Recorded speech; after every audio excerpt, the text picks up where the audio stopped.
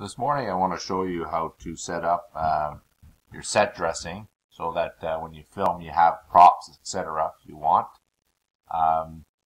So I'm going to go over a couple of, the first thing I did was I created a folder with set dressing. The first thing we're going to do is look in starter content. When we created the project, I asked you to add starter content, and inside of this there's just a lot of cool stuff.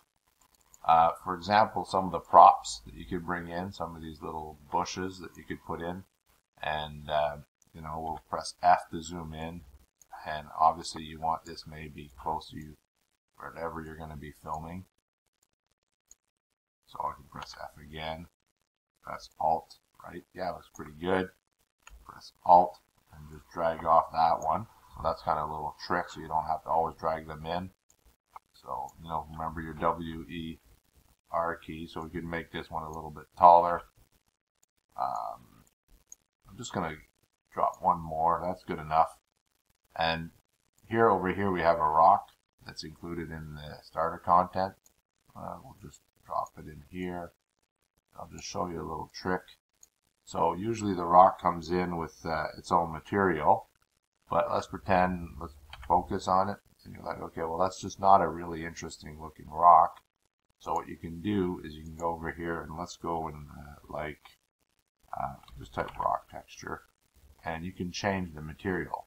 So this is the static mesh. So everything that you bring as a 3D model has a static mesh, which is basically the sculpting of it.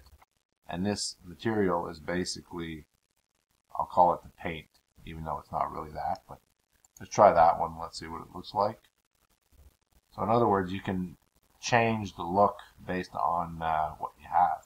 Now we could get really funky, and this won't look good, but let's just try it.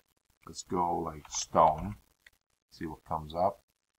So there's a whole bunch of these that were brought in with the starter content. So we'll click cobblestone, and you know what? I do actually like that one. It has kind of, I'm going to leave it.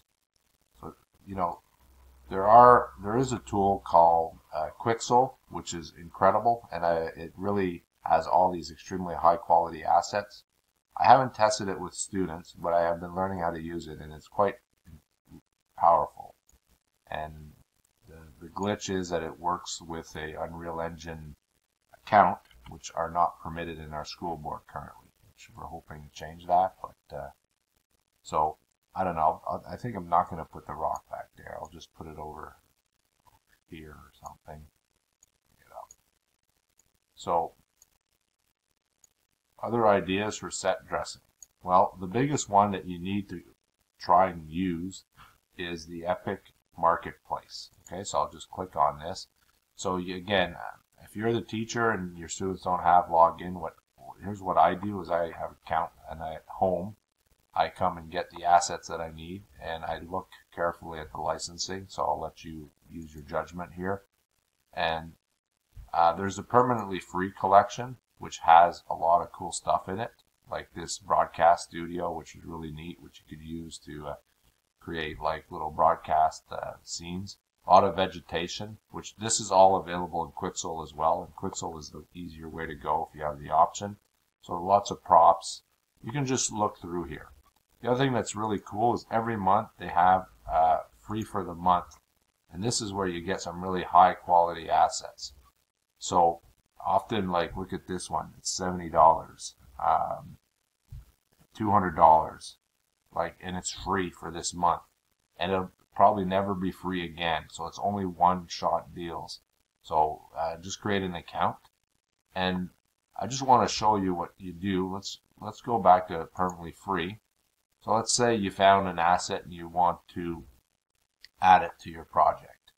So I already own this one, so I'm going to just go to, so there's the marketplace, and then there's my library. So this is all the stuff, this is the store, and this is all the stuff I've already bought. So I go in here and you pick something, and you just basically add it to your project.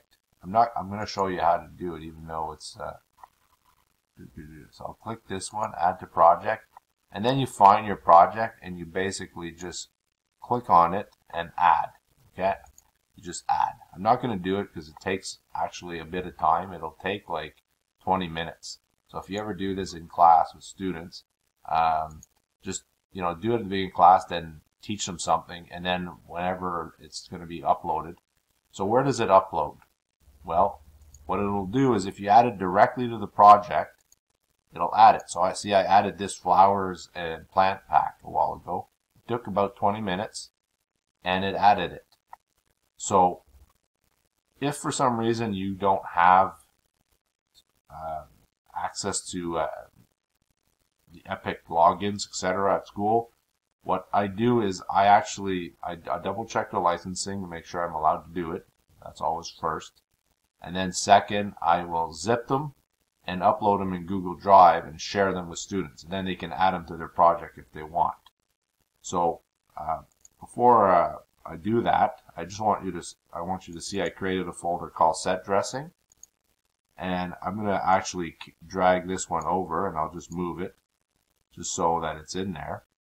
While that's moving over, what I want to do is I want to show you what I do with the students. So I'm going to open File Explorer. A second here.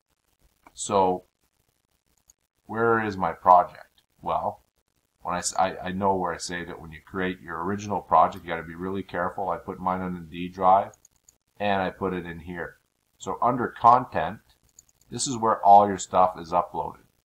So if, for example, you wanted to access this for your students because you're unable to create Epic domains at your school board, so you could zip this and then download it and upload it to Google Drive. Okay, so that's an easy workaround. Again, just double check licensing. You're using it for school and you're not commercial, so usually the Epic is extremely flexible. But you want to be careful anyways. Okay, I'm going to close that. Two other places that you can get some assets. Well, this is going to take forever. I should have just left it there for now. But on the web, I'm going to just show you this one.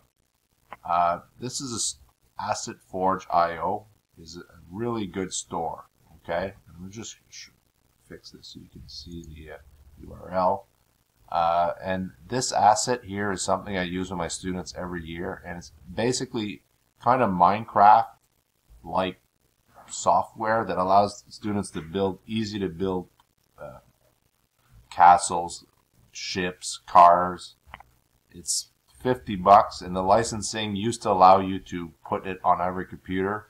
It's being updated right now, so if you have anything that you'd want to spend money on that's not a lot of money but really excellent, this would be it. The kids just absolutely love this. And the thing that's powerful about it is you can bring these assets into your game. Now, mind you, right now, this artwork, for example, this photo, may not fit with the scene that we created, which is something, that I think it's high school curriculum. I think it's not the end of the world if not everything fits perfectly. It's not a professional production. That's the way I look at it. So the kids usually have a lot of pride in the things that they've created. And honestly, the software, 2 days, they create something like this. They can bring it in their game. And it's very flexible. And you can change the materials in Unreal Engine. So let me just see if... Just thought I'd demo one example of a student exemplar of a castle that was built in AssetForge. And what's really cool is we use these in games, but you could use them just for set dressing for cinematics. And we always leave the doors open. So all this was done in AssetForge. It took 2 days. So it's very powerful and easy to use.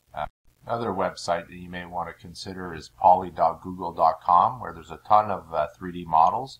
The thing is, not all of them are downloadable, so you click on the filter and go remixable, and you'll notice they look very kind of low poly, most of them. And you can go this route, but I would recommend at first that you mostly use Unreal Assets, just because they are easy and work. Sometimes I know this tree works, but I've tried others and this one may not work for some reason. There's just so many different types of models that were built, and these are uploaded for free, so people don't always do a great job at making sure it's simple especially for beginners. Another area that's really cool is Sketchfab. These are professional models. Again, because sometimes they are professional, they're kind of intense and large and take up a lot of room. But as you get more familiar with working in 3D, you may want to start experimenting and using these resources. Before we finish with set dressing, I thought I'd just show I brought in an Asset Forge model, a really simple one. One of the things that I like is all the materials that I created in the software stay in the model, if you like. And these are simple to use. Now, I exported it as a small model, so probably what I want to do is click the lock here, just press enter, and what it'll do is it brings in this building, and you see all the materials. One of the things that's cool, if you double click on this, it'll open up this, and let me just fix this so you can see. Now you can go get your own materials here. So that stone didn't come in well, and it's still in beta testing, so I think the new version still. So there's going to be, I can add that.